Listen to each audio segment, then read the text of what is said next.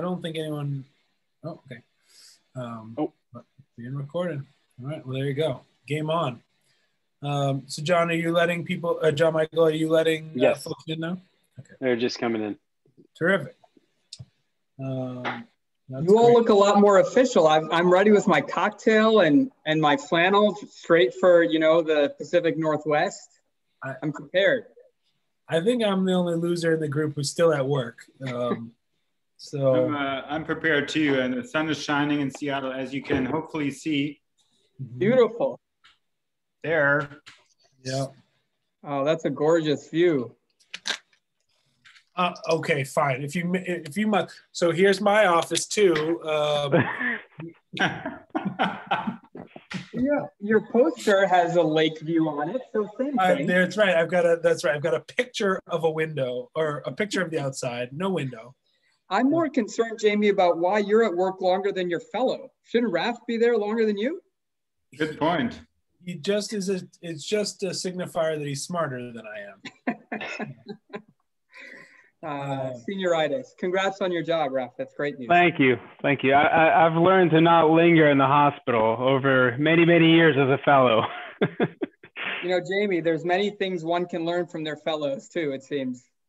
Mm-hmm. Yeah, no question about that. So for those of joining just now, any very astute participants will, I guess, probably notice that I am not Marty Leon, or that none of us are Marty Leon. He was meant to run this session, but had a late conflict. So we've got an all-star panel of not Marty Leons to step in and talk tricuspids. And I guess I'll just do some quick introductions here. Amar Krishnaswamy in the flannel, rocking the Pacific Northwest, representing the Pacific Northwest, but from Cleveland, is at Cleveland Clinic, an interventional cardiologist. Dr. Burkhard Mackensen in the sunshine of Seattle is the chief of anesthesia and our primary invasive imager and leader of the imaging program. And Dr. Raf Harari, who is starting a program at NYU shortly on the Bellevue campus, and is currently working with me at UW. And my name is Jamie McCabe, also at the University of Washington. So with that out of the way, let's talk a little tricuspids. I was thinking that we should just set the stage a little bit on how do you grade tricuspids? Who deserves to get a second thought? Who are the people that we even need to pay attention to? Because obviously some degree of TR is so commonly found. Burkhard, talk a little bit about echo grading of TR, the new criteria. Are they valuable? What criteria do you use? Things along those lines. Oh, you're muted. Certainly happy to. I would start with the following. I would start with, there's on the one hand, the guideline,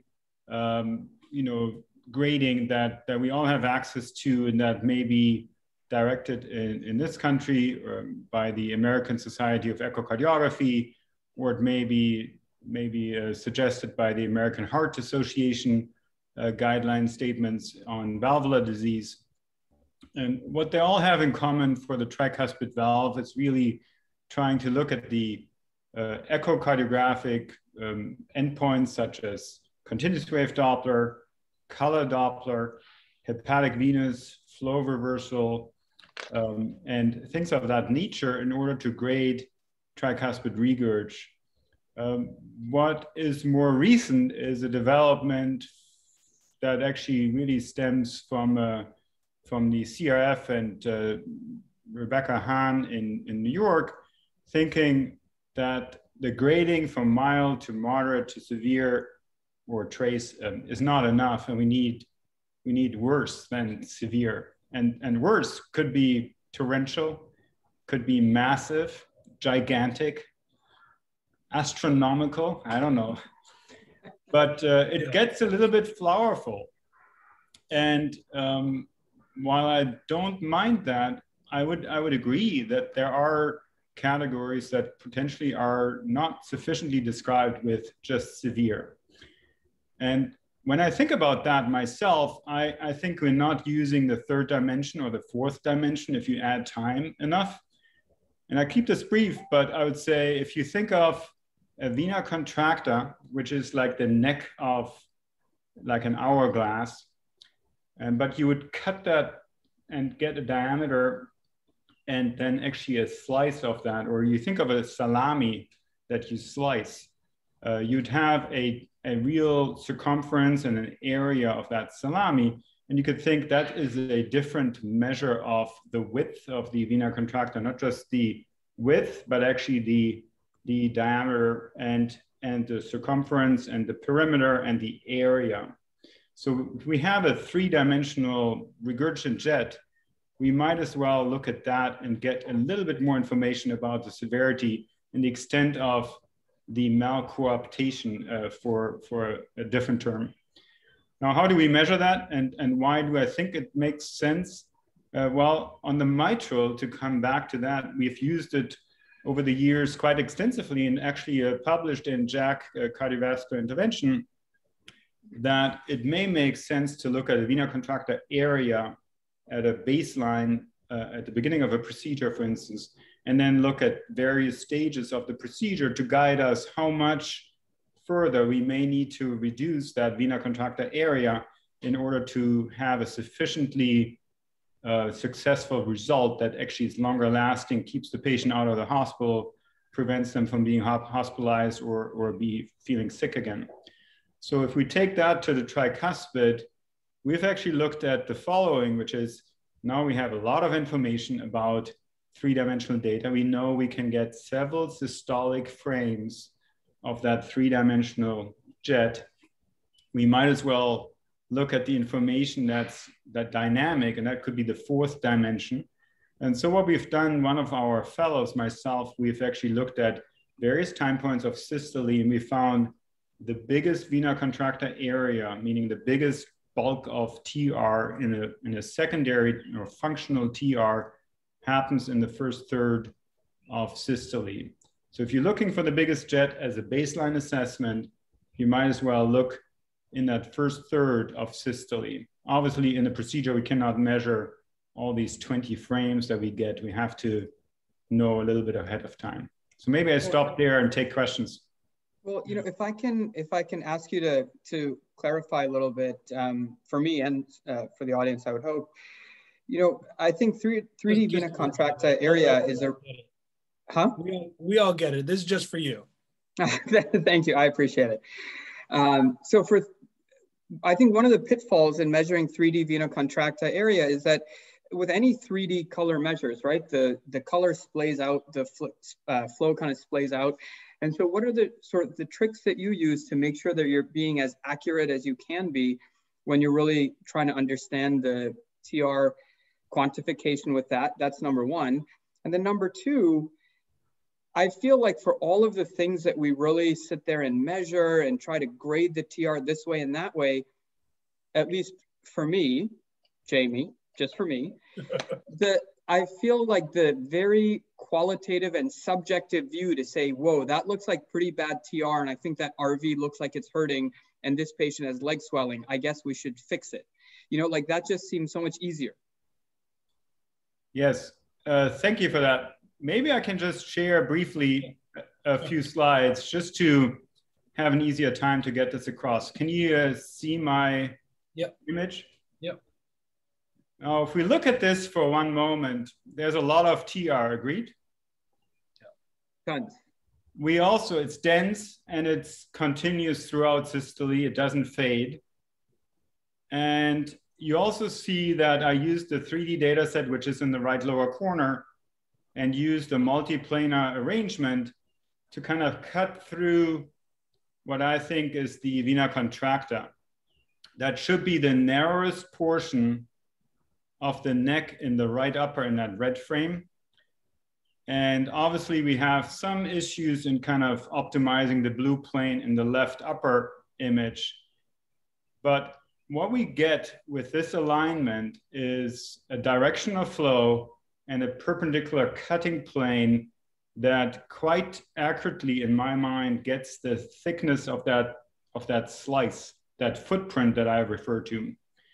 And if I now were to freeze that image in a systolic frame, I can trace it in the left lower short axis. Now, I would admit that this is not always as clear-cut as in this example, because we have dropout or we have poor imaging, we have catheters. But you see, for instance, here, there's a pacemaker lead that is quite mobile, moving in and out of plane. It's not disturbing the color 3D assessment as much. This color data set has about 60 frames, which 5 years ago, 60 frames, meaning 60 Hertz. So it's a very high volumetric data. It runs well and has a lot of information. 5 years ago, we didn't even know that we could get these high volume rate 3D images. Now, I think it's undoubtedly providing a lot of certainty about the severity of TR here. Just to take it to that other point that I made, this is that the data set that we used, I think this was 11 or 12 patients, that some of them had up to 20 frames of systolic TR that we could measure. And here you see the spread of the data, and the bulk of the largest vena contracta areas happened in the first phase of systole. That's kind of what that's indicating. But you see, it's a lot of data points that we kind of rely on. We did not publish this as a manuscript at this point, but it's some work that we presented last year as an abstract. So I think it's informative. And back to your question in terms of certainty, I get your point.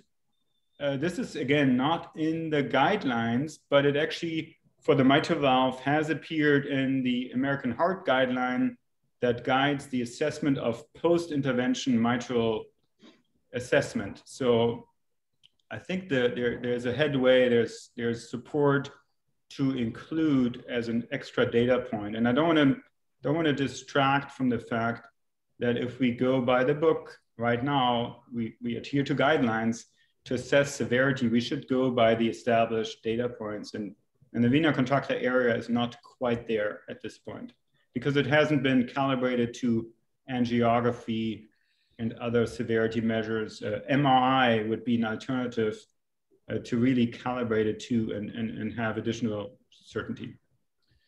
If I can take a cynical approach to Amar's question, I think the one of just the core element here of creating more categories than just severe was that it really sucked for people to write tricuspid clip done, pre-TR severe, post-TR severe.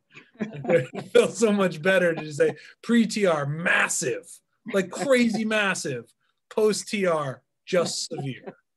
And that felt a lot better. And the vena contracta area, you know, I will say that it probably isn't something that's routinely done in screening for do you move forward or not.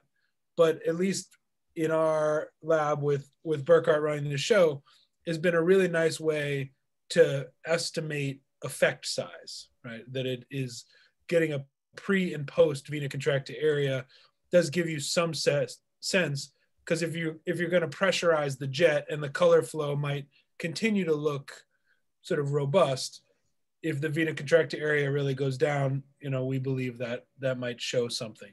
So I think it is along the same lines as creating the massive and the supermassive and the Godzilla massive, is just so that, you know, you have less about screening for should we do something and more about did we do something after therapy.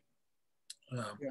Yes, no, I get your point, Jamie. I would push back slightly, saying that besides the feel that it's better to reduce from torrential to severe, there's some evidence to think that if you actually do that, and you have this category that maybe is not even on the slide and beyond that, that if you bring them back to moderate to severe, you do potentially see a functional improvement. Yeah. And I think that helps to think about justifying it.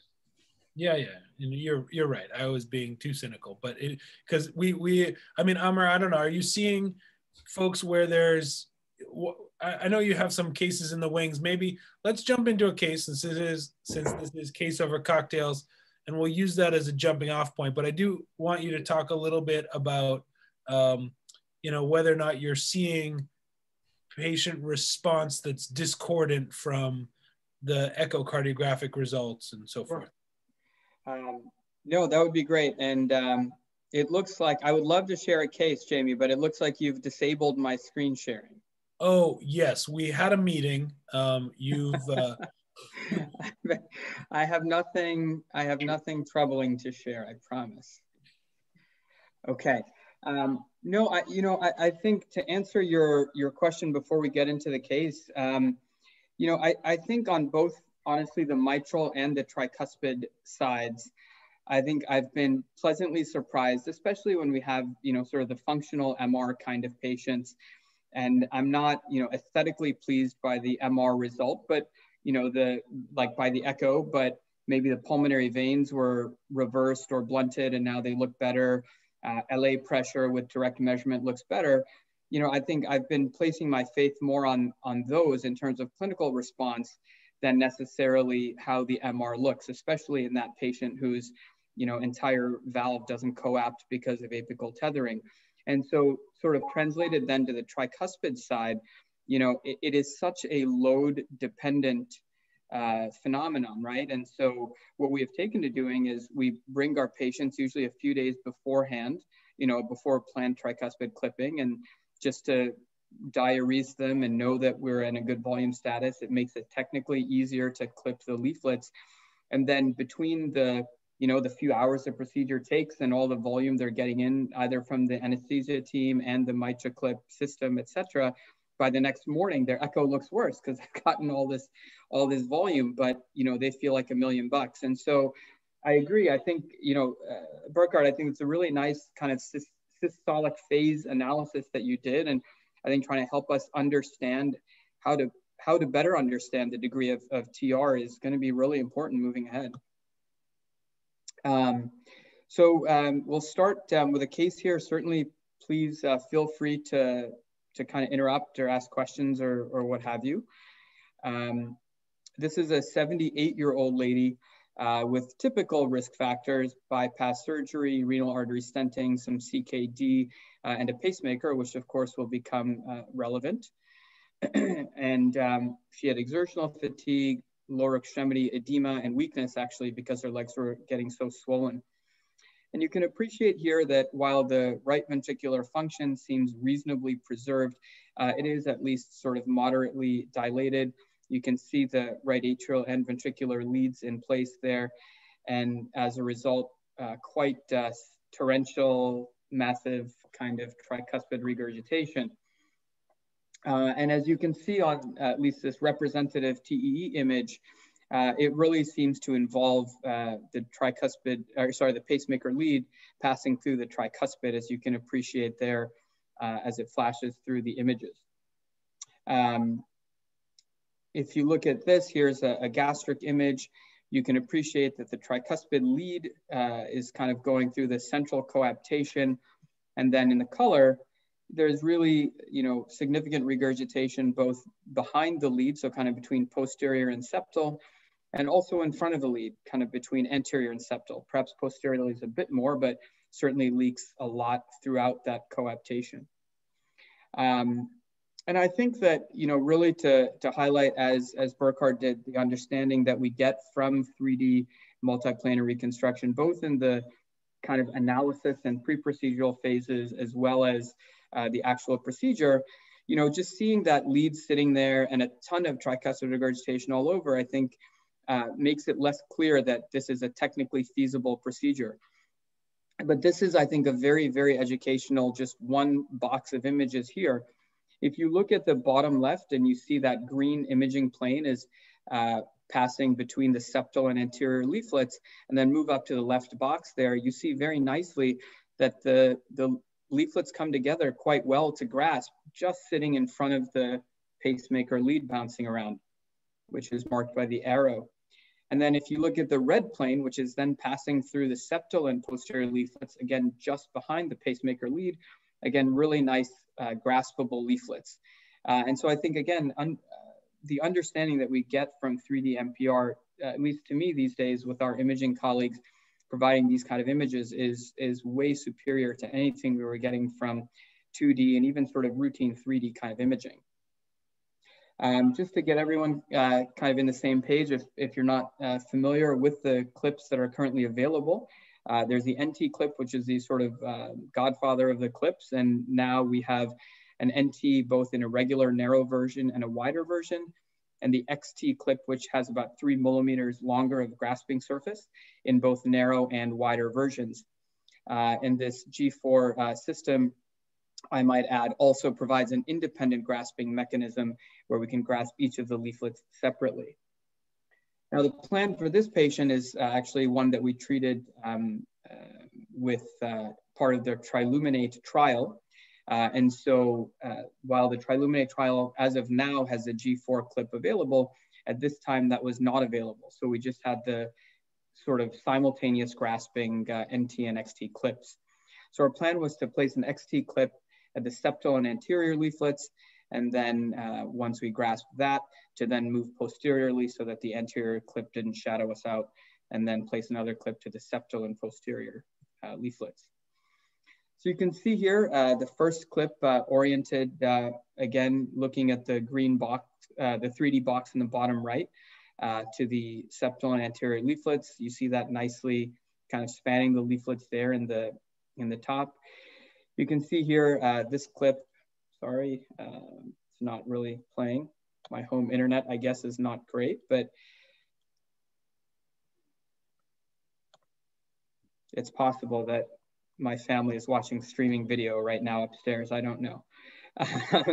You can see. I can actually say, if I may interrupt, I think at times it's really important to slow down our images. I really mean it, because sometimes these things just move too quick, and here you start seeing the engagement of the leaflets with the clip in the slowed down version.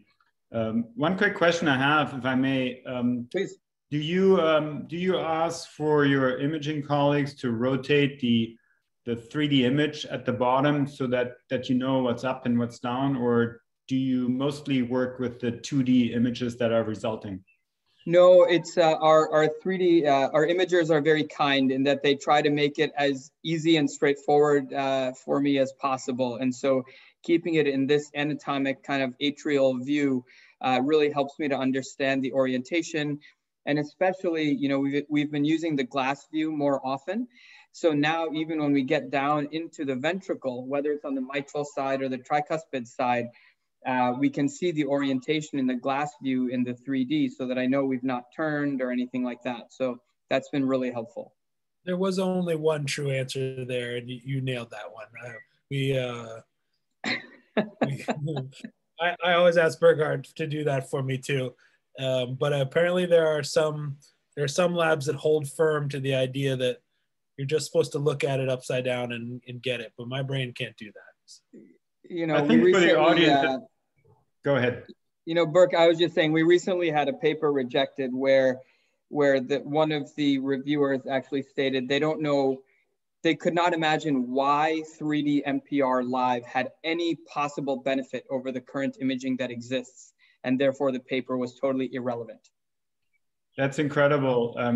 I think for the audience, it's really important to just find out what works for your team and be clear on the imaging display so that everybody truly is on the same view and the same page in communication. So as you would have seen if the clip was playing, the mitral clip was kind of favoring the septal leaflet. So we just kind of added some minus to the system in order to favor a bit more to the anterior side of things. And I think as you can, I'll play this again, hopefully you'll be able to appreciate that we've now nicely spanned both of these leaflets in order to grasp them.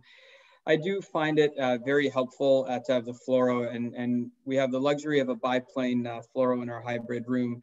And so I think especially when we're dealing with clipping tricuspid valve leaflets, when there's a pacemaker involved, this really helps out to make sure we're avoiding the pacemaker leads. And then just to orient kind of on the right, the LAO screen there to understand how the tricuspid leaflets orient. So you can see here now with the first clip in place, those leaflets are kind of nicely grabbed. And so we went ahead then to move on with a second clip as planned, oriented to the posterior and septal leaflets. Again, you can see here that if you look at the fluoroscopic image, we're clearly oriented to septal and posterior as pointed out there. And what you can see here, and this again, I think speaks, Burkhard, to your point. This is wonky, but sorry, Amar, what's your strategy for getting down to the posterior side? You are using the Triluminate device, I guess, so maybe that's part of it, but. It is, so I'll tell you, we've done, for various reasons, we've done a lot more clipping with the MitraClip after clipping tricuspid mitral leaflets than with the Triluminate system itself. And so what we do with the MitraClip system is, I know a lot of the kind of the book chapters and review articles out there have you counterclockwise key in 90 degrees. And then frankly, I find the buttonology gets a little bit wonky there, and using the A knob to bend it down and stuff. And so we actually transitioned kind of early on to actually clockwise keying it by 90 degrees. And the benefit of that is that you're just used to using the M knob to bend the clip down to get where you want, right? So when you clockwise it by 90 degrees, you again just start using the M knob again, like you do on the mitral side. And so then it becomes a very, I mean, in the most basic of terms, you're just putting M to bend it down more or less. And then you're going kind of clockwise on the front guide catheter to go more toward the septum, or counterclockwise to come towards the anterior posterior leaflet. And then if you have kind of a septal hugger or something like that, add yourself a little bit of minus to kind of give yourself a little bit more height, and then bend down more. So I think that's, again, highly basic and much easier to say than when you're actually in the OR and those buttons don't work like they should. But well, just to confuse matters worse, we key it in 180 degrees. So then you don't have to worry about clock or counterclock, because they both end up in the same spot. And then use A knob to come down for your flex, where less A is more anterior septal commissure and more A is more posterior septal commissure. Gotcha. Doesn't work as well if you want to go anterior, like the anterior posterior, which is essentially would be the equivalent of going more medial in a MitraClip, but in a tricuspid is going more lateral, away from the septum, is I think where I struggle a little bit to sort of guide things. But did you try the 90-degree clock and you didn't like it and then iterated to the 180? Nope. Just always have done 180. I think, I think as everyone, right, we end up clipping much more sort of anterior septal or posterior septal more than we do anterior posterior. Yeah. But at least based on how that has worked for us, you may give the 90-degree clockwise a shot. It's nice to use M to bend it down. It just feels familiar and comfortable, which is always nice. But I think it also gives you the leeway of then using kind of plus minus. I don't recall the last time that I used the A or P knobs in that setting, but plus minus really helps you to kind of bend your entire system one way or other, and in that regard might help you get towards AP easier. All right, we'll have to discuss. It's a thought. Yeah. I already got a text message from one of our group being like, okay, we'll try that on the demo. It's just another thing I got to learn. You really should get on my level. You should come to what we're doing, so I don't have to go figure something else new. Listen, if you can get me a ticket out to Seattle, I will be there in a heartbeat. Okay, I'm gonna get you an Amtrak ticket, and then we'll see. 50-year anniversary. So as Burkhard said, right? I mean, being patient with the imaging and really understanding it with the entire group, I think is important, right? I mean, there's a question here: is the posterior arm really in there? I don't know. Maybe it is. On some views, I think it is, and some views, I don't think it is. And you know, just to say parenthetically, I know you guys have the luxury there of having a dedicated imager that understands what's happening with the procedure, what's happening in the, you know, from an imaging side and a kind of a buttonology side of the MitraClip. You know, we thankfully in recent years have had that same luxury with a couple of our imagers, Rhonda Miyasaka and Serge Harb, and the fact that they, you know, have a commitment to being in the operating room and understanding these procedures, you know, is as much of an advance to being able to treat these patients successfully as anything that sort of the device itself has improved, you know? Yeah, that's huge. So hold on one second. What do you do about money? Let's just go there. Let's have this conversation. Because they don't get paid very well for that. Yeah, you know, they are. So the way that it works for our folks, right? We're a salaried institution, and so kind of productivity is not something that, outside of sort of broad strokes and large sort of spectrum of productivity, anything is appreciated as long as you have a clear sort of value add in some way. So look, on their echo reading days, they're still reading between 60 and 70 echoes in a day. They're still seeing a lot of outpatients on their outpatient days, but on their OR day, you know, for Rhonda on Wednesday, she is committed to being in the OR for as long as I am.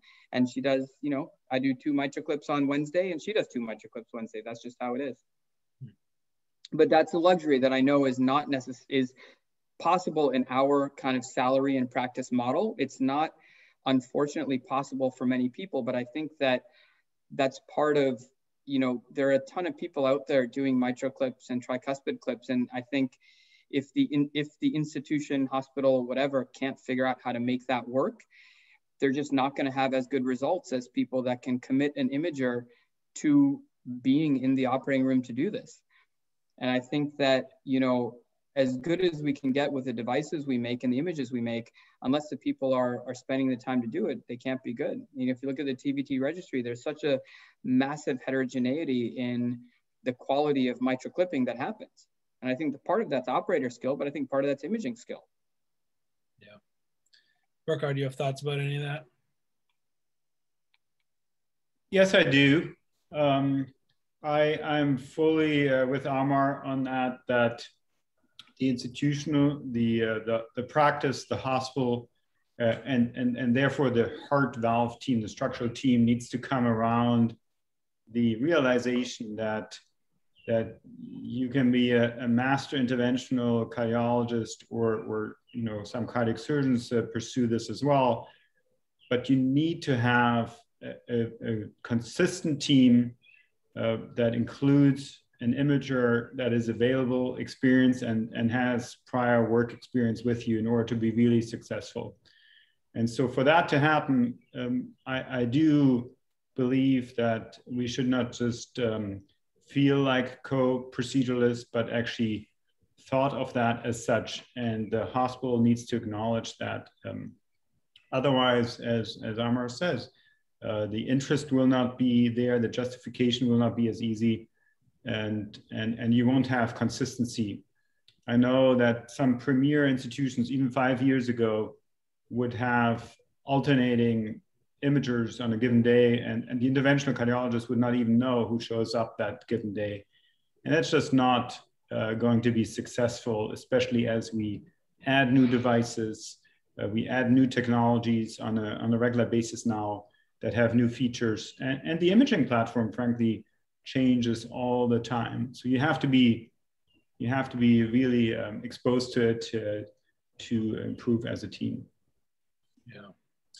All right, man. I want to see how this turns out. Let's do this. So you can appreciate, again, the septal leaflet, I think, looks really nice falling in the arm there. Tough to tell in the posterior leaflet. And perhaps, as you might imagine, there's a lack of posterior leaflet capture here, much more visible once you actually close this clip. And you can appreciate then that it's, you know, the tricuspid lead, or sorry, the pacemaker lead is just sitting right there. And so again, one of the benefits here of orienting the 3D plane in kind of the proper anatomic configuration, you can see this is where we started. So if we just clockwise the clip a little bit, so if you pay attention to that 3D box, you can see it's just slightly clockwise. So we're just a little bit into sort of the meatier portion, if you will, of the posterior leaflet.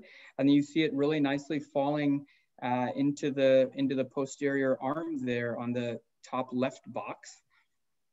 And then once we, this is just kind of showing the fluoroscopic orientation, really understanding again how the, while this is certainly a primarily echocardiographically directed procedure, I think is really helpful for the biplane fluoro in this case, especially because we knew that the pacemaker lead was one of our landmarks, to understand how we go just in front of it and just behind it.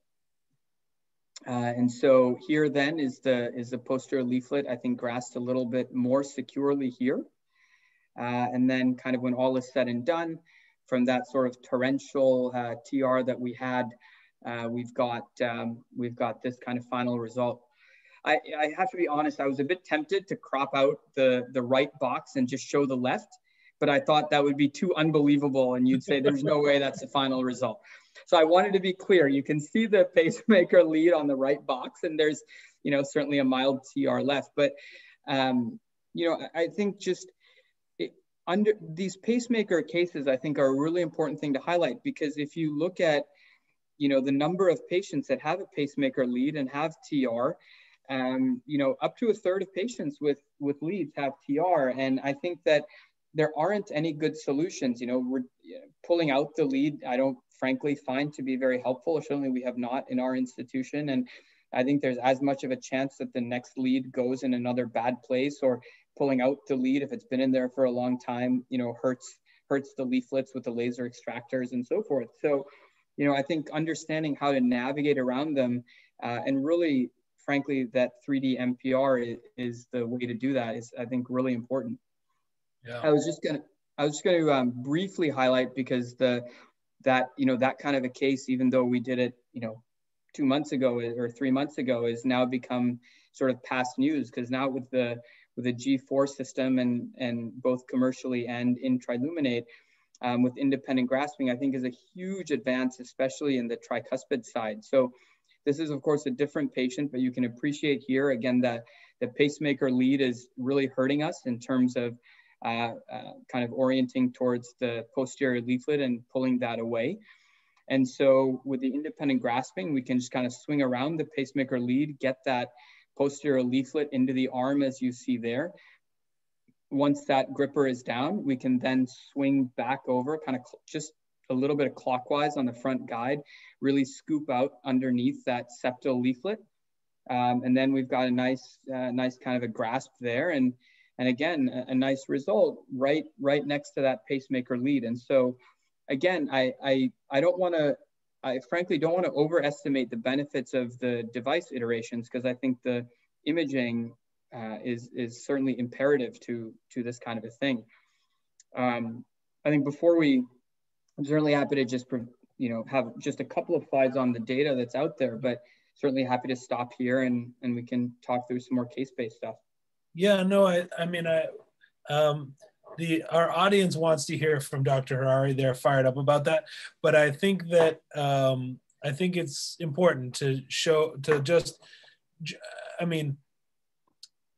it's nighttime. We don't want to go too heavy on the data, but let's do a little data just quickly to kind of solidify the point, and then. Sure. So, you know, this was a nice kind of a TVT analysis that Paul Saraja had done a couple of years ago. And so by virtue of being TVT, it was primarily a degenerative MR group, but you can see that in these patients, you know, treated for their mitral regurgitation, that tricuspid regurgitation was an independent predictor of their mortality out at 12 months. And those folks with severe TR did worse. And certainly that's paralleled by the data that's come out from COAPT. Again, whether you were treated with, guideline-directed medical therapy or you were treated with MitraClip, if you had significant TR, you did worse than if you didn't have significant TR, whether or not the mitral regurgitation was treated optimally. And so I think in that regard, understanding how kind of percutaneous repairs will help. This is, a European registry data, of course, looking TRAMI and TriValve, so understanding both sort of mitral treatment only versus mitral and tricuspid. Those who had both valves treated seemed to do better, again, out at 1 year. Similarly, in a group of patients with isolated TR, those patients who had a successful repair seemed to fare better than those who did not. Now, you could make all of the negative arguments about this. This is registry data. There's obviously significant differences in the patients and why they were treated, why they had a successful procedure versus a failed procedure and what have you. But I think, outside of having great randomized data, I think seeing how the signals kind of move in the same directions is sort of how we practice medicine in the absence of randomized trial data. And so if you look at, potentially what might be the most sort of well-designed data, at least as far as having good follow-up and core labs and so forth, is at least the European Triluminate data that was recently published. And if you look at, what I think is pretty striking here, again, with the knowledge that tricuspid clipping is still a relatively, early and sort of nuanced procedure, at baseline, you have almost 90% of patients have severe or more TR. And after treatment, whether it's at 30 days or out at 1 year, because the result was pretty durable, you have essentially only about 20 to 30% of patients have severe or more TR. So the result was good of tricuspid clipping, and it was durable, essentially same results between 30 days and 1 year. So worries about leaflet detachment and further annular dilation and so forth, were sort of, I think, in my opinion, sort of waylaid by that. And then functionally, patients also did really well. You had patients with, the majority of whom were in class 3 or class 4 heart failure symptoms, kind of down to about 80% in NYHA class 1 or 2. And frankly, if you look at any of the MitraClip data that's out there, whether it's TVT or Everest 2 or whatever people want to quote, that's basically what you're looking at. You're looking at 80% of people or so with NYHA class 1 or 2 symptoms. Yeah. I think, to a point that we made earlier, and I know this is a bit of a controversial point, but, at least in that 85 patients of Triluminate, those patients who had, continued sort of severe or greater TR didn't do as well as those patients who had a better procedural result. And remember, these were patients who were approved for the study based on conference calls and so on and so forth. And so the expectation was that these patients would do at least reasonably well. And so I think that, no one wants to hear that they shouldn't be doing a certain procedure, but I think it's really important as we talk about procedures, especially newer procedures, that we remember that, it's probably better that there are a few people that do a ton of them than a ton of people that do a few of them. Those are very helpful data. Nowhere in that did you talk about symptoms. So while I want maybe Raf to jump in here and get some slides, get a case going to show, and I know Burkhard has one too, but while he's doing that, talk symptoms for a minute. What is your feeling on that? If you've got torrential TR, does it matter if you have symptoms? What are they? Half the people don't even know what things you're supposed to, like what are you even supposed to ask about? Obviously, when they're getting paracenteses and have cardiac cirrhosis, they have symptoms, but that's also when they're probably not going to get a ton of benefit. So what's your take there when you're seeing these folks in clinic? Sorry, me or Raf? You. You're like, I wanted to avoid that one. Well, yeah.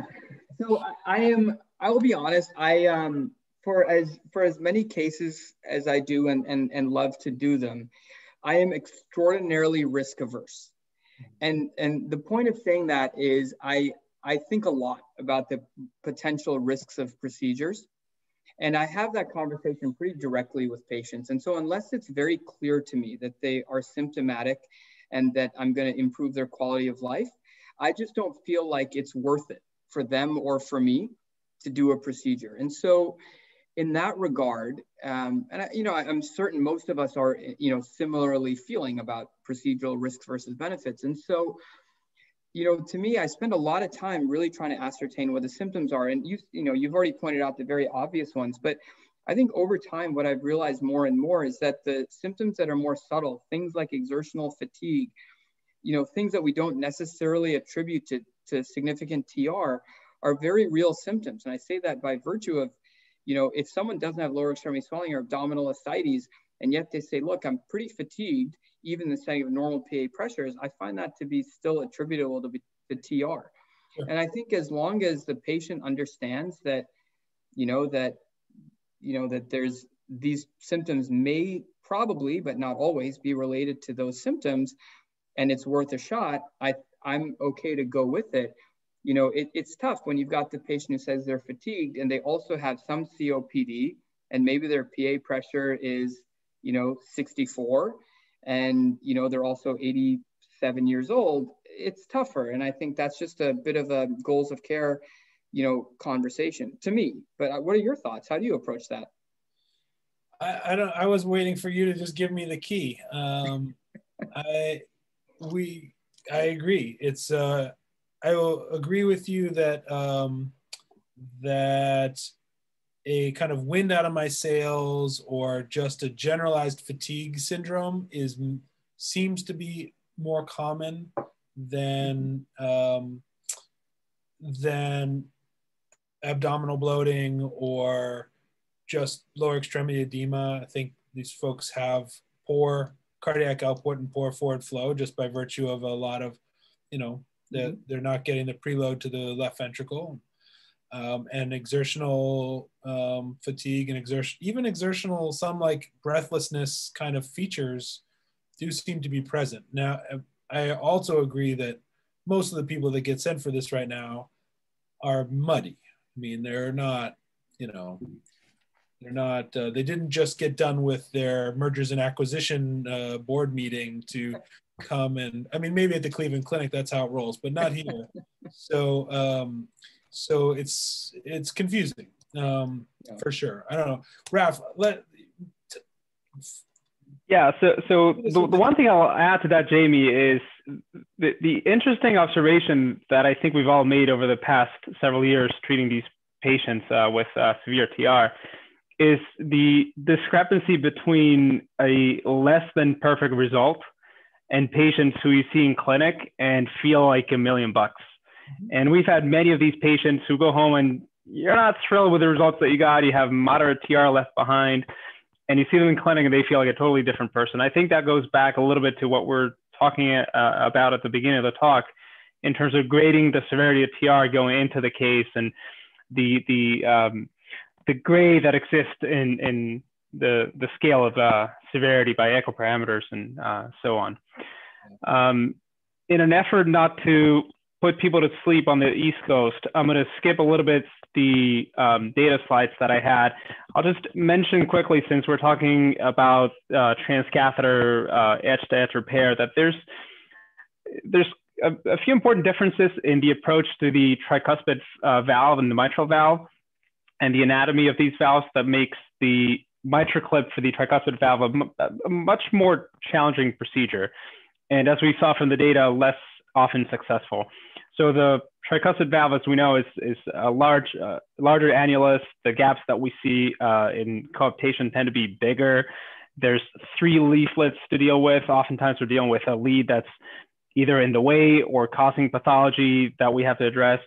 So the procedure itself is a lot more involved, a lot more challenging with the technology that we have available. I'll skip a little bit of the data. These are the 2 largest registries that we have, and I'll focus on the data from the Tri-Valve registry, which is a registry, a multi-center registry involving close to 300 patients, looking at outcomes for patients with class 3 or 4 New York Heart Association symptoms and severe tricuspid regurg. And this is replicating a bit of the results that Amar showed a little bit earlier with some of the other studies in terms of the reduction in tricuspid regurgitation and the improvement in symptoms. Something to note here is that procedural success, and this is defined as moderate or less TR, the conclusion of the procedure was associated with improved survival at 12 months, which is something that I found pretty interesting. And in terms of the success rate, they had a 78% success rate. The procedural success rate, which meant putting one clip on the valve, was 96%. And as we know, that doesn't always translate to a good result. The other important thing to mention about this study is there's a few things that they identified that were associated with unfavorable results from the procedure, and that had to do a little bit with the echo parameters that we discussed a little bit earlier in terms of the vena contracta area, the jet location, and the jet direction, and the presence or not of pacemaker leads. So with that in mind, I think we should go ahead and discuss a second case. I think that's what people are here for. And Amar and I did not reconvene before the talk, and we didn't agree to talk about pacemaker leads, but this is something that comes up a lot in clinical practice. So you'll see a little bit of that tonight. So this is a 75-year-old gentleman. He has a history of volume overload that's really been refractory to medical therapy, class 3 symptoms.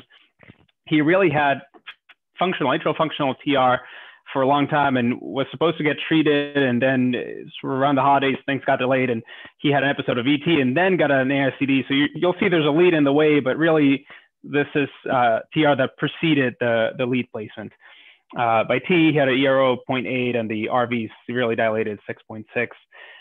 I'll just hit play on these so you can get a sense of what we're dealing with, and you can see the annulus is dilated, the right atrium is massively dilated. There's severe or torrential or massive TR, at least severe, as you can see. And really, this is one of the views that we use quite often when there's a lead in the way. This is a transgastric, and you can appreciate the lead there, tethering the septal leaflet. And this, when we're dealing with patients with leads, this is one of the views that we use in terms of planning the procedure and where we're going to try to clip. And oftentimes what we do is start at the anterior septal commissure and start billing from there. And, you know, oftentimes we have the first clip not really make too much of an impact in TR, but really set up the stage for the second and third clips. And that was the approach that we took here. The approach was going to be to start at the anterior septal commissure and build from there. As you see, there's a lot of TR through the anterior septal commissure and the septal posterior commissures.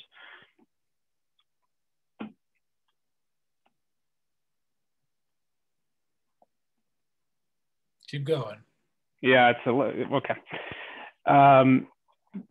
Again, baseline parameters that were consistent with severe TR. The 3D vena contracta area 4.5, and we'll see the final result in a little bit. So this is the first clip. The lead is again tethering the pacemaker, the septal leaflet, and you have the first clip across the anteroseptal commissure there. And again, a little bit improvement in TR, but not really much of a difference from the initial TE. And this is what you see on 3D color. So the goal from there was to build on that first clip and get a second clip across the septal anterior commissure. And we were successful in doing so. I'll go on to the next slide. This is the first clip, and you again see not much of an impact on the TR.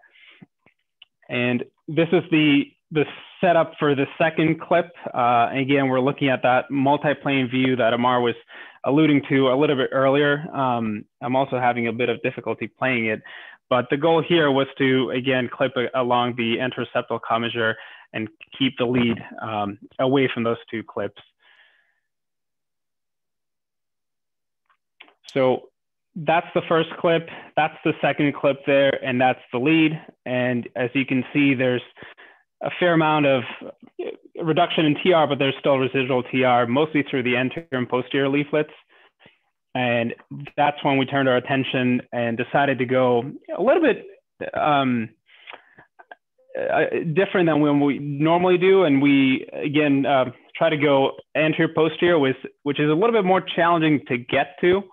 But we felt. One sec, Raf. I just need there's I don't know if you guys felt it or not. Think that like little weird tingle, but we got another panelist to join our ranks. I called for backup. I put a big light and cut out a little bat and shined it up into and this guy from Gotham City showed up. So Mark Reisman, thanks for being on.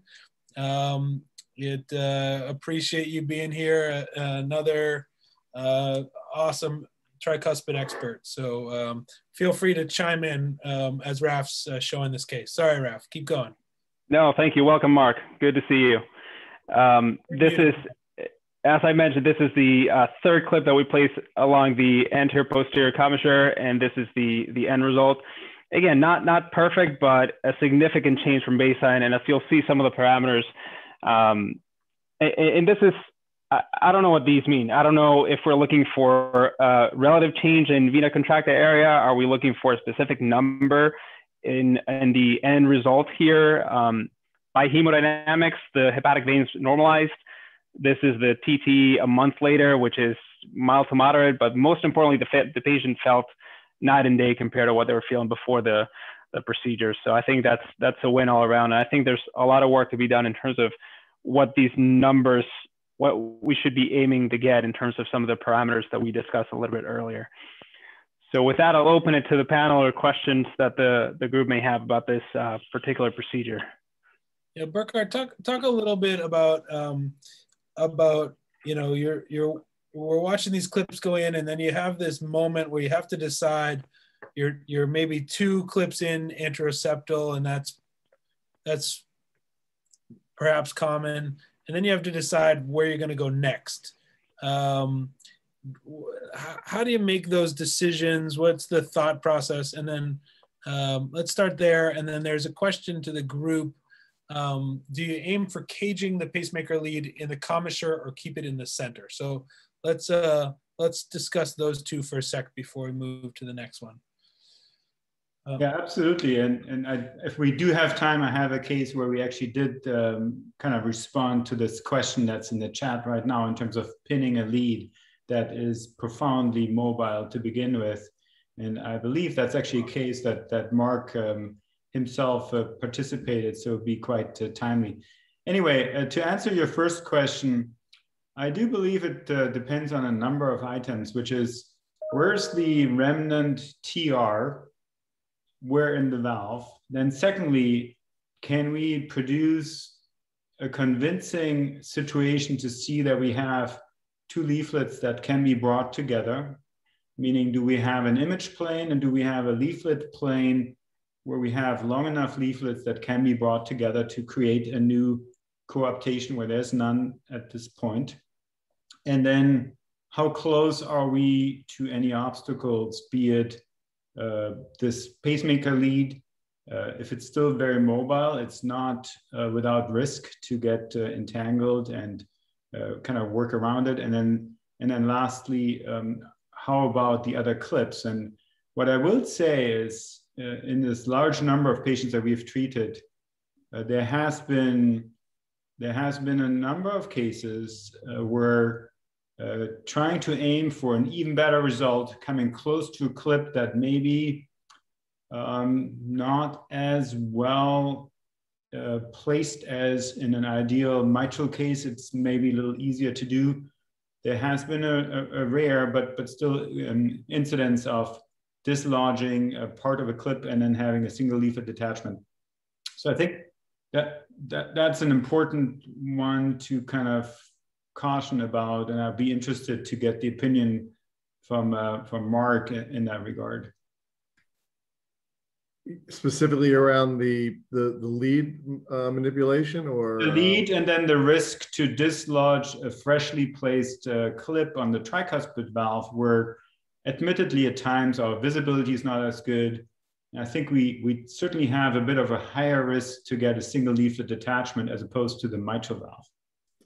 Yeah, so in terms of detachment, I think the experience has been if the first clip is in the commissure, it's pretty safe because you're generally getting good leaflet insertion. I think the few that we've had have been when we're out of the commissure and more towards the middle of the valve, and then at a second clip, actually just, you know, sometimes crossing the valve, we've had a single leaflet detachment. So that's not uncommon. In terms of management of the lead, what you guys did here is, you know, just ideal. You know, you just sort of, you know, basically trapped it or managed it optimally in terms of reducing the leak in the anteroseptal area. And then you have that pop-off valve experience, or, you know, just the leak seems to either find its way through the path of least resistance, or that was obviously there previously, but maybe more intense now, and you're sort of chasing it a little bit. And as you know, dealing with the anterior posterior leaflets is a little bit more not challenging in terms of grasp, but in terms of getting a good result. So yeah, it's really a lot of learning here as we continue to proceed. Raf, I know we've got a half hour, so you want to just show another case quickly, and then we'll get to Burkhard's case to wrap it up? Yeah, absolutely. I think that the second one may be the one that Burkhard is alluding to, so I'll skip that one. I'll go to the third case that I had, which is really a bonus case. And in this particular case, we had a patient who 77 with a lot of risk factors and a lot of symptoms. The good thing about this patient is she had a pacemaker that was no longer functioning, so the lead was in the way, but as you'll see, we had to get creative and find a good use for it. So severe symptoms of TR, really class 4 symptoms, severe tricuspid regurgitation, transgastric. You see the lead, again, really like in the central aspect of the orifice, but really tethering the septal leaflet, a massive coaptation gap here. And we had a similar approach to the prior patient, which was starting at the anteroseptal commissure and building from there. And we basically did that successfly until we got to a point where we ran out of room in the anteroseptal leaflet. We still had, as you see, severe TR left behind. And despite multiple attempts, we just couldn't breach that gap that we had between the enter and the septal leaflet. And in part, that was because that lead was tethering the septal leaflet, not really allowing us to get that clip in there and grasp those two leaflets. So Jamie got, you can see it here, the lead tethering the septal leaflets and not really allowing for a third clip to go there and bridge that gap. So Jamie got really creative here, and we did a few extra steps to essentially snare that lead out of the way to allow that third clip to be placed adjacent to that second clip across the anteroseptal leaflet. This was a second access through a femoral vein. We got a Direx catheter and essentially snared and externalized a glide advantage wire that was looped across the lead, so as to essentially retract the lead and allow for the clip to go into that position. You see the third clip loaded and ready to go as we have the catheter with the externalized wire looping around the lead and tethering that lead out of the way. And you have the floor here of that lead getting, tethered out of the way and the clip being delivered at the position that we were aiming to deliver it to. Raf, it's good that this was a bonus case, because if this was your first case, this was a mic drop. The conference would have ended right there. Yeah, this is probably one of the highlights of the year, I must say.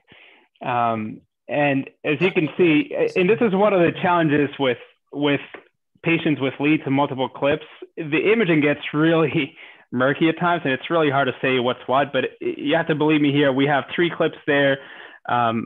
And this is the end result, which again, it's admittedly less than perfect, but the patient felt significantly better. And frankly, with what we had, I think it's the best we could have done. If you don't mind, I'd love your guys' impression here, and whether on this case or others, right? It's really hard. It's really hard for me to see anything here, right? Based on the shadowing of everything and so on. And so, when do you think about and Burkhard, this is not an offense to you, I promise. But Jamie, when do you think about bringing the ICE catheter in and saying, look, I want to look at this from the right atrium, and do I get a better understanding? You know, so we actually got the ICE catheter in for this case, and it. Yeah, I'm ready to. I've got Burkhard's glove size in the back and the gown. He's ready to scrub in. I think we haven't really tried much, and I want Mark to comment on this because I think he has. I'll be honest that I'm no ICE expert, and I use it for the things that people use it for, but I don't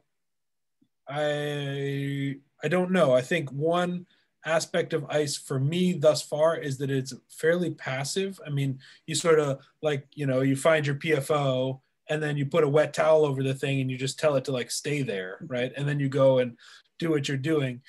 Whereas there's nothing about the imaging of these cases that's passive, right? It's always a dynamic imaging situation. And I think I've been kind of daydreaming about how this would look. And I think that to make it work successfully, you'd really have to have two active operators, one with the ICE and one with the device, because I don't think one person can do both simultaneously. I know I believe I can't, though I haven't really tried it. Mark, you gave it a go a couple times, if I recall. What's your impression? Yeah, so my impression was that it was very difficult. I think having previous clips in gives you sort of a fiduciary point, like a landmark where you're rotating around. So that's helpful. If you're looking for something just like insertion or co-op, you're in the right location. But the more recent cases I've seen, and then we just had this TVARC meeting where there was some discussion about this. The Philips and Siemens, and there's a couple of smaller companies that have 3D systems that look really quite good. So what you ultimately do is you create the 3D image, and then you go backwards from that and create the X-planes off the 3D. And you are not doing a lot of manipulation, which was surprising. So I think engaging the imager, the TEE person, I think I think that's the way to go. I do think it's two people, and then you always have the option for that person, someone like Burkhard, to do TEE if that's required, or even transthoracic. But I think we're going to be in the next couple of years more impressed with the opportunity to use ICE. Unfortunately, we got this, this 3D ICE system. The catheters are so expensive. Right. The conversation was like, well, don't use those if you don't have to, because they're really costly, and then you never use them, and therefore you have no idea how to use them, and no one knows how to run the machine, and so forth and so on. And it's completely self-perpetuating. And now I have to get the Swiffer out anytime I want to consider it, because you got to, they get the guy cleaned off before you bring it in the room. So yeah, no, it's really challenging because of the cost, and I think that's just competition in the field. All the things that usually drive costs down.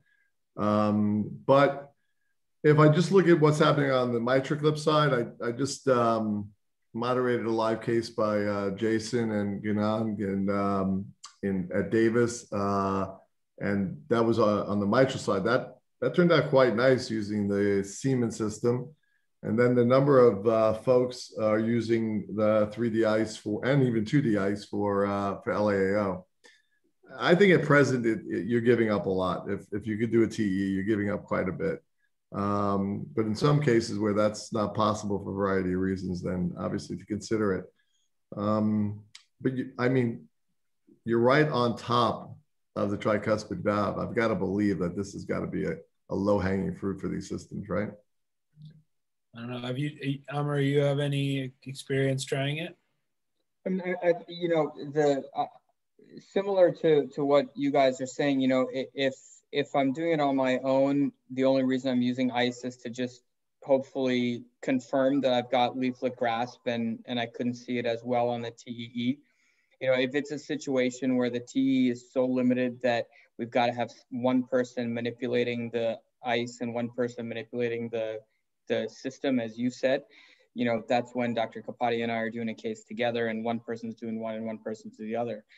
We've had, you know, similar to you, we had 5 Siemens 3D ice catheters that we got to, you know, to trial because they're really, really expensive, as you said. But the beautiful thing of that is that once you get an approximate view, as Mark said, you just leave that in place, and your imaging colleague who's used to using 3D MPR on the TEE is using the same machine on the ice, or the same kind of buttonology, and, you know, creates beautiful images with the, you know, the imaging planes cut out nicely. And so, you know, if it were affordable, it would be a great process.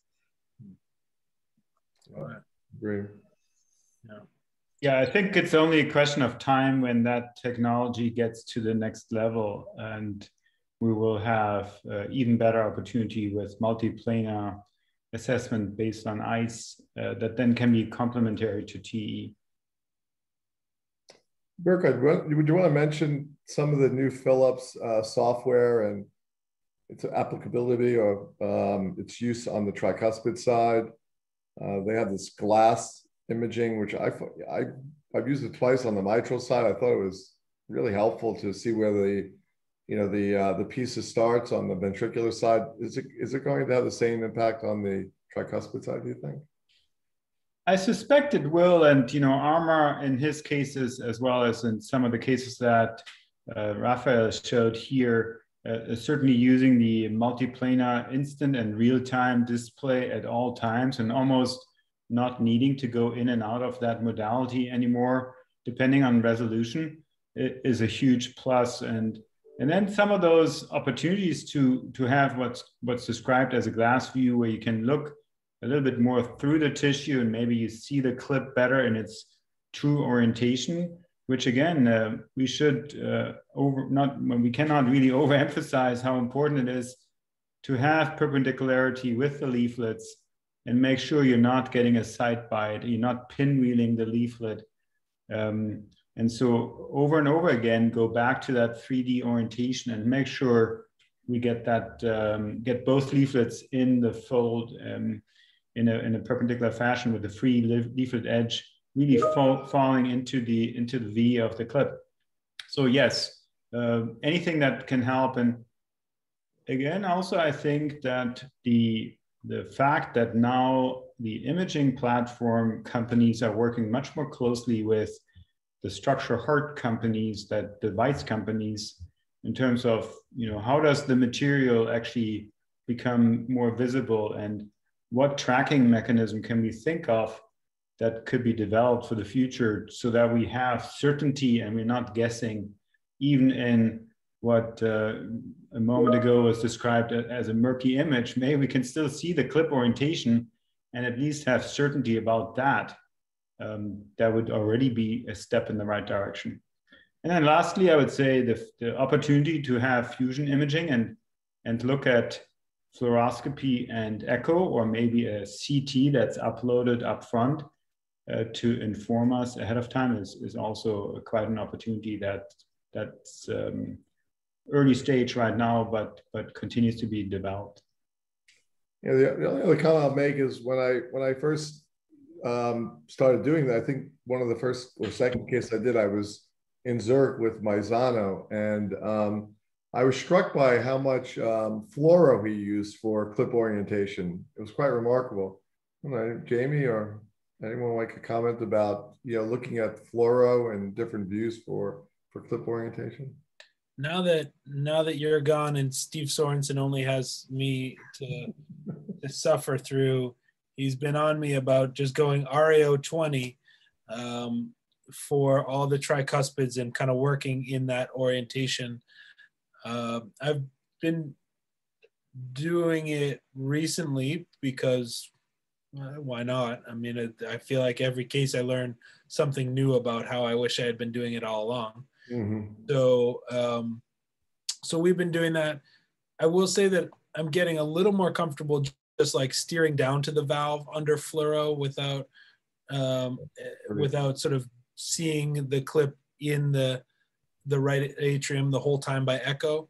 And I think some of the alignment of the clip arms by fluoro is helpful, though.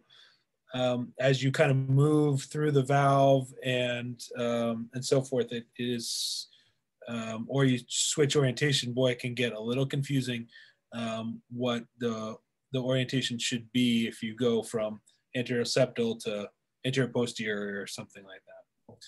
On fluoro, I mean. On echo, it's, you know, the gastric views, I think, are the best way to line that up.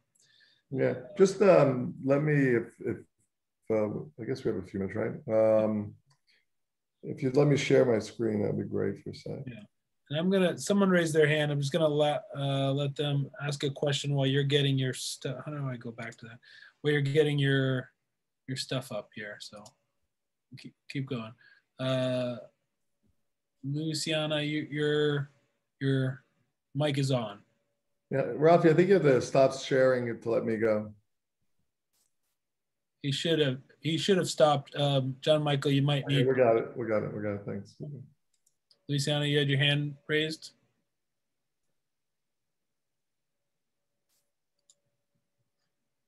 I think you're muted.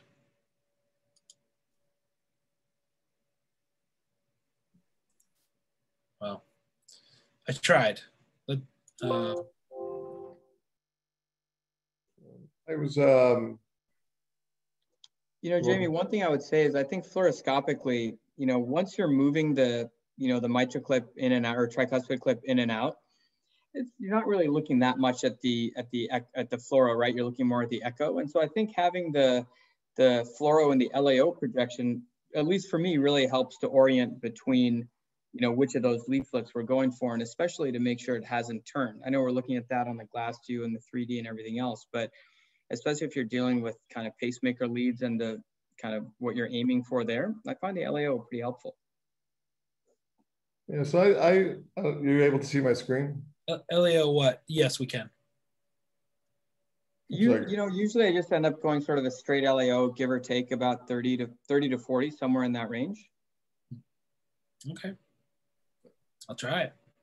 Yeah, I was looking, I find, you know, just as a reminder, you know, I just gave a talk like this, but just looking at these views, which are very basic, but you get a sense, you know, you could use the aortic root as somewhat of a landmark to know where you're going, sometimes in or out.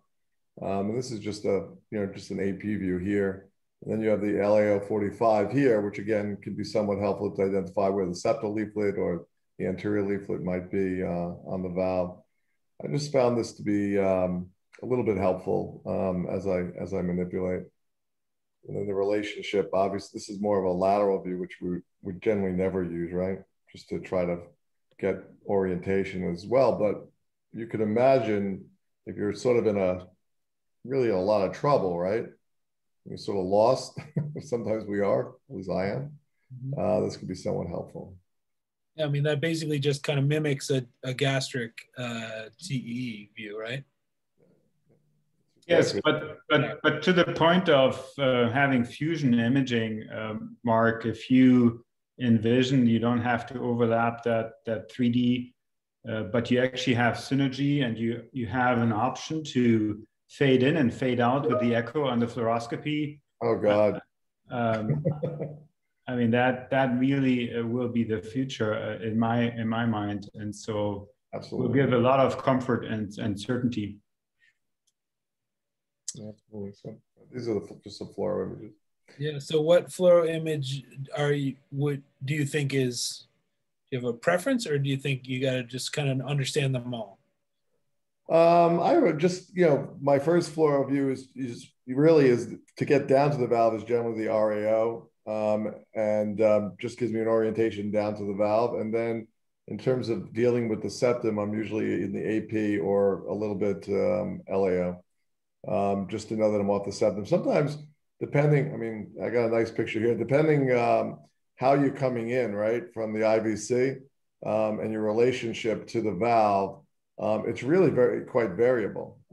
this relationship specifically coming up and in. And I think, I don't know, Amar, are you guys doing Trisend yet? Or Jamie, are you guys doing Trisend yet? The evoke valve? We haven't done any, but I've been on a bunch of those calls.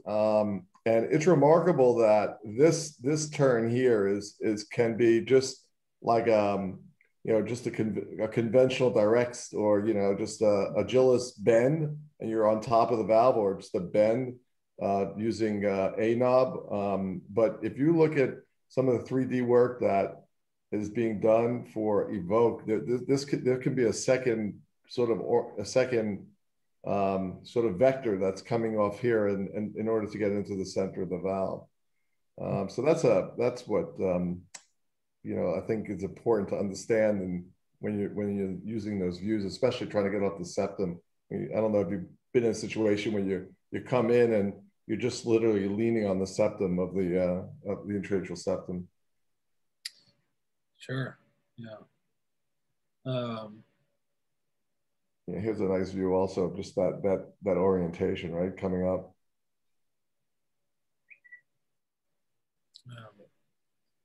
So usually you come up, you're like digging into the wall here. Yes. Yeah. Well, that's cool. Yeah.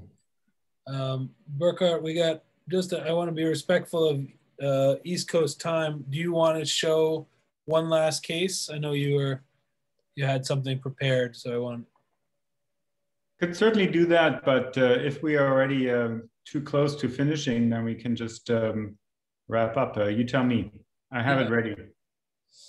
Well, I think we've seen a bunch of good cases, and I guess maybe we'll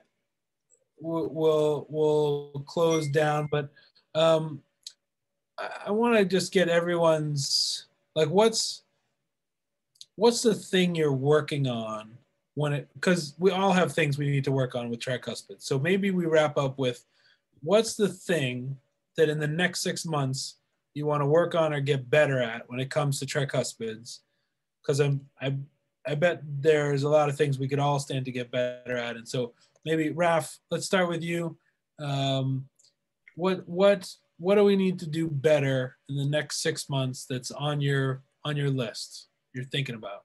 Yeah, that's a tough question. I think something that's been disappointing is the couple patients that have a really good outcome, leave the hospital, do well for a period of time, and come back either with recurrent TR and the clip still in place. And I don't think I have a good answer as to why that happens, or what patients would have that happen more likely to them as opposed to not happen. And then the patients that come back with a leaflet detachment. And we've had not many, but a couple of those that had a really good result, left the hospital, and a few days later, a week later, had symptoms again and come back for an echo and have a clip that fell off on one of the leaflets. I don't have good answers, but I think trying to identify patients where that's more likely to happen would be a goal for the next few months. Yeah. I don't know if you mentioned it, Jamie, but I think the recognized incidence right now of SLD is about 6 to 7% on the tricuspid side. I don't know if you guys higher than on the mitral side. Yeah. Has anybody moved away from XTW? Have any of you guys moved away from XTW in these tricuspid cases? I heard, there's been some discussion about whether or not NTW, will just hold a little better. You start with an XTW to bring things together and then go a little shorter. Anybody? No, I mean, we default to the XTW, frankly, all the time for everything. I know that there's this sort of academic discussion about, well, does it tug things too much? But frankly, I find that it's hard to grasp anything without an XT on the tricuspid side. And if you can get a little bit wider, why not? Yeah.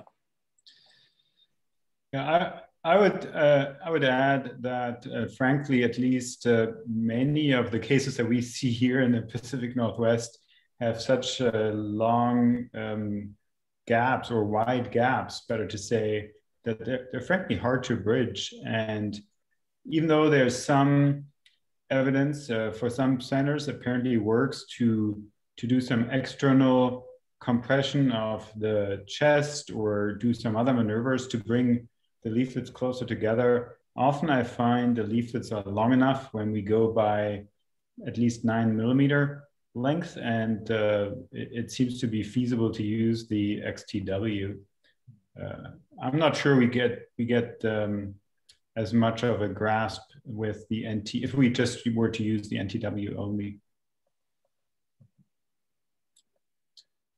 I think we've done one case recently just to sort of explore where there was an XTW first and then an NTW sort of adjacent to it, just trying to see if that would help anchor or grip more tightly. I don't know, it's too little an experience to really say much about it. Burkhard, what's on your sort of 6-month evolution? Well, on the one hand, going back to the financial, meaning the justification and playing by the book in terms of who does the imaging, and also make sure that the hospital actually recognizes the imager as an integral and essential part of the interventional team and the heart valve team. So I think that's one of the focuses for me. And then embracing up and coming new technology that we will have our hands on here momentarily. The devices have been, the platforms have been delivered. We just get them through the biomed and then explore new functionality of imaging and implement it in our routine case approach. That's it for me. Right. Amar, you any thoughts? I think, sort of tying into my prior statement about my own sort of risk aversion, with the tricuspid cases and sort of the points that you brought up and Mark about the SLD on the tricuspid side, I think I've probably left behind tricuspid regurgitation in some patients that maybe I wished I'd put a second or a third clip, but I haven't, for fear of dislodging what's already there and perhaps leaving a result that I'm hopeful they're going to feel better with. And so I think, just with doing more cases and having a better understanding, frankly, of when do I feel uncomfortable versus comfortable about going back in with a second or a third or a fourth device, I think that's going to be an important understanding. And Mark, any thoughts on your end? Yeah, just to add, this is a slide that I don't know, I think I'm still sharing. Yeah, you are. Which I thought was pretty cool. And, just learning the pathology of this, and maybe we would change our approach, this idea of, the TR that's formed by ventricular, pathology versus, atrial pathology. See a lot of this atriogenic TR, and the leaflets, the annulus behave very differently than TR that's caused by pulmonary hypertension or, other causes. And I think this is I know it looks simple, but it's quite informative as we've gotten better also with, understanding, MR. So I think that's one thing. I think just understanding the pathology and interpreting, what is actually where we are in the time course of it. And as everybody on this call, I think we're really excited. The TriSend results have been nothing short of spectacular. Pascal TR is being used, as well as Triluminate, especially now Triluminate using the G4 system. So that's obviously a great opportunity. We're so comfortable with that device. It's like an extension of our arm at this point. And then there are several other replacements and annular devices that are in development. So I think, Rafi just mentioned it, but you can't overstate how much better these patients feel when you make them better. It's quite remarkable. It's just a horrible disease, the lower extremity edema, the bloating, the fatigue. If you turn these folks around, it's quite remarkable. So probably one of the most rewarding, procedures I've done, as I've gone through my career. That's awesome. All right. Well, we're at time here. So first off, I just want to thank all of our panel for coming out and joining last minute. Our participants for getting on and listening to us ramble. And I've certainly learned a lot. I'm really thankful to have all you guys as peers and colleagues and friends. You guys are making the news, not reading the news. So this is a big deal, and I appreciate everyone's participation. So with that, I think we'll sign off, but thank you guys so much. And thanks to our audience for joining. Great job, Jamie. And great to see everybody. Rafi, see you in a few months, right? Thank you. See you in a few months. All right. I got the pizza in the oven. We have witnesses. See you later, my friend. Thanks, everyone. Good night, everyone. Bye, everybody. Take care.